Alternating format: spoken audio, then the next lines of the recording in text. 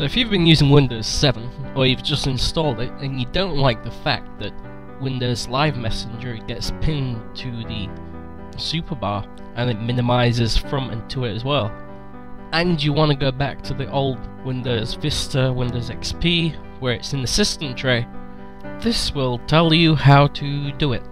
So first off, you'll need to open Computer,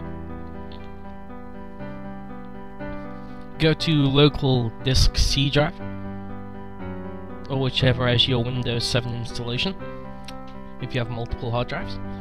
Go to Program Files. Then you need to find Windows Live, open it, then click on Messenger, then find MSN Messenger.exe. You need to right click, go to Properties. When this pops up, you just need to click on Compatibility, check Run this program in compatibility mode, then from the drop down select Windows Vista Service Pack 2. Click OK.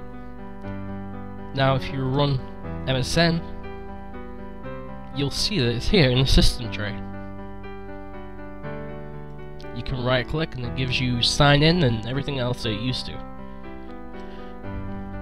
So I hope this tutorial's helped. Until next time, thank you for watching, and goodbye.